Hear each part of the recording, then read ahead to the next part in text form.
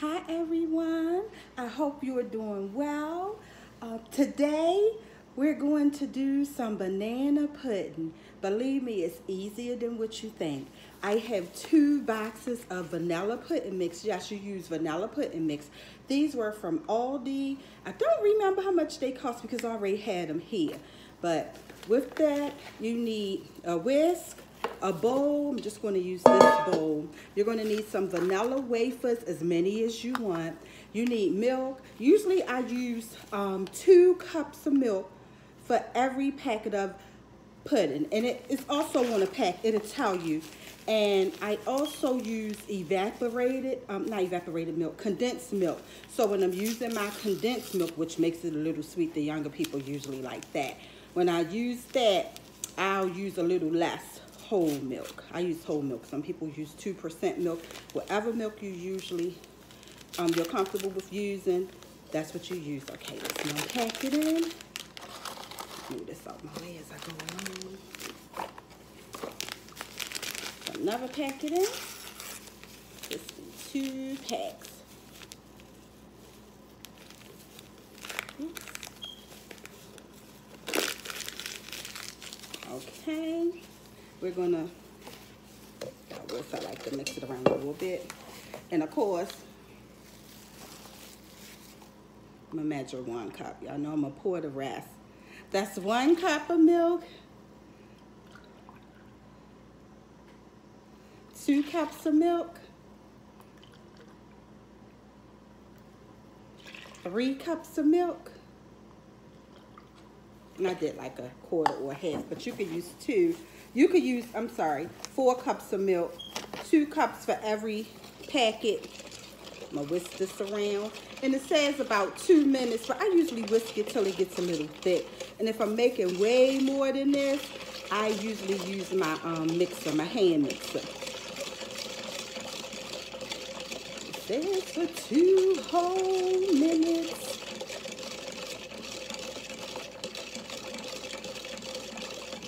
Okay, while this is thickening up, I'm going in with my sweet condensed milk, a can, any brand. I've used from Carnation to whatever is on sale.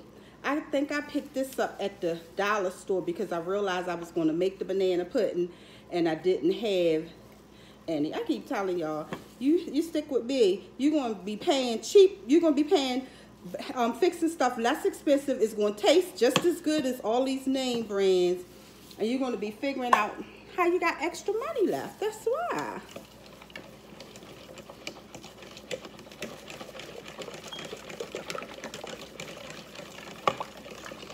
Okay, set up some more. My vanilla flavor, and I probably didn't say, but vanilla. I don't mess around with the flavors now. I don't need the correct flavor.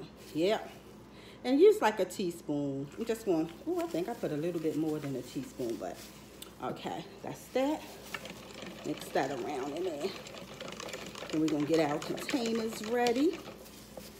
And I already sliced up some bananas as well. I let the banana pudding rest for about 5 minutes. You can let it rest a few minutes longer if you would like.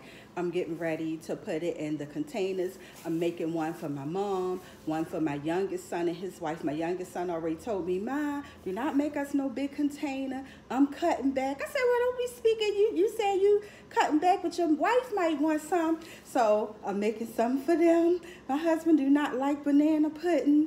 And I just eat a little bit of sweet, so I'm going to put mine in a different container. So I'll let you see as I mix these up, and I'll add the vanilla wafers, the bananas. I'll layer it up.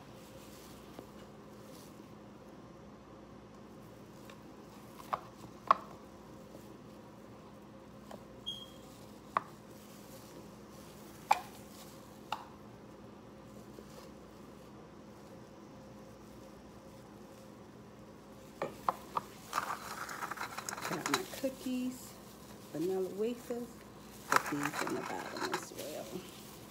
Put them right over top of the layers of the pudding mix.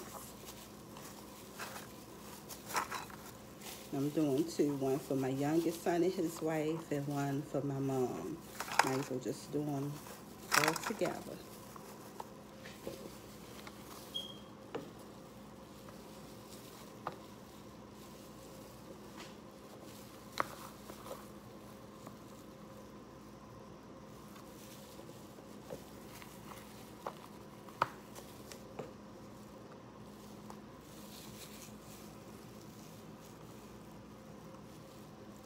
Spreading it across and around.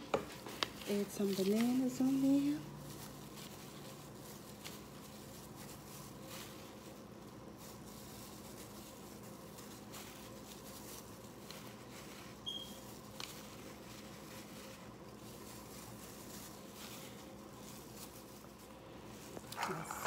So then I'm going to make sure that the last layer is the actual vanilla wafers itself.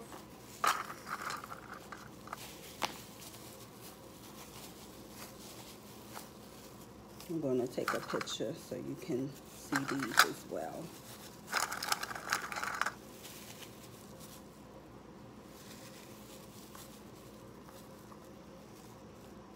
You can always sprinkle some of the cookie crumbs across the top or something. I'm going to actually add some strawberry crunch on top of hers. Let me see if you can see this.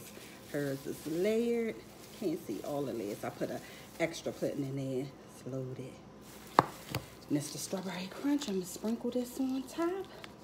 So when I finish sprinkling this, you might can't see the wafers, but no, it is wafers under here as well. So strawberry crunch banana pudding. We have that. Look at that. That is so beautiful.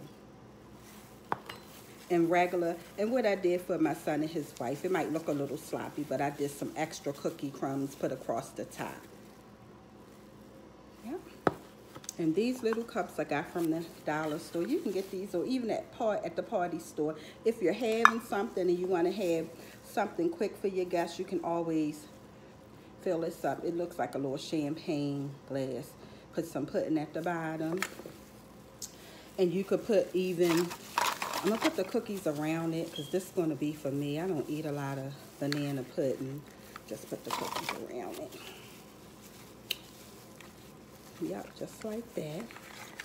And I like Twix. When I eat chocolate, I do eat Twix.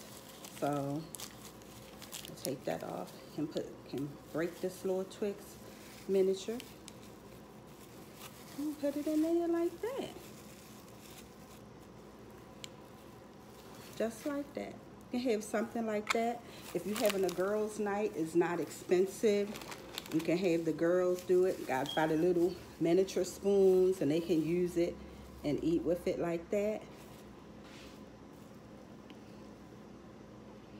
Yummy. There go the strawberry crunch banana pudding. That's the one for my mom. This is the regular banana pudding. I sprinkled the cookie crumbs all around. That's for my youngest son and his wife. And this is the one if you're having a girls' night. Just use a little cup like that. You can put candy bars in the middle, how I put the Twix in the middle. But you don't have to. It's up to you, whatever you want to do. Make it look a little fancy. Well, there you have it. Easy banana pudding recipe. You might want to try to make some Sunday. Yeah, this Friday. Might want to make some Sunday. It's just quick to go and get the ingredients. And most of the stuff you probably have already in your kitchen. So you can whip up that banana pudding. And somebody going to know you love them. Stay safe. Have a great weekend. And if nobody told you today, guess what? Sweet Ree love you, you, and you. Enjoy your weekend. And I'll see you next time. All right. Don't forget to share, like, and subscribe. Bye-bye.